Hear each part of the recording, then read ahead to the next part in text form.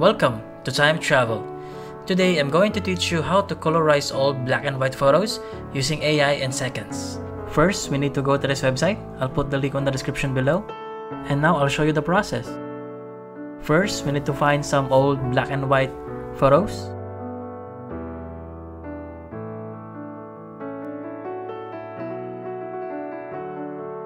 I think I'm going to use this. I think it's a photo from an old movie.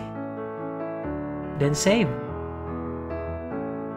Okay, we're going to use this one. Okay, back to the website. Just click image and then try to locate the save photo.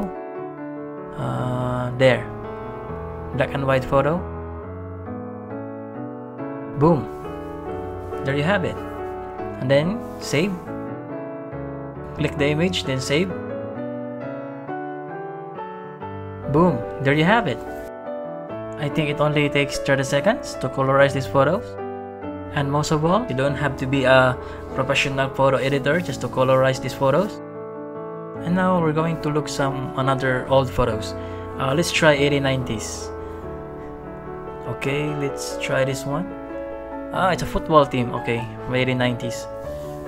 Okay, save. Again, you can save it anywhere you want. This photo is not black and white, but we're going to try. Back to the site.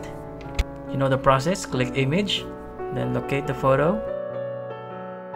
Now it takes longer. I think the photo is bigger, so it takes time to process.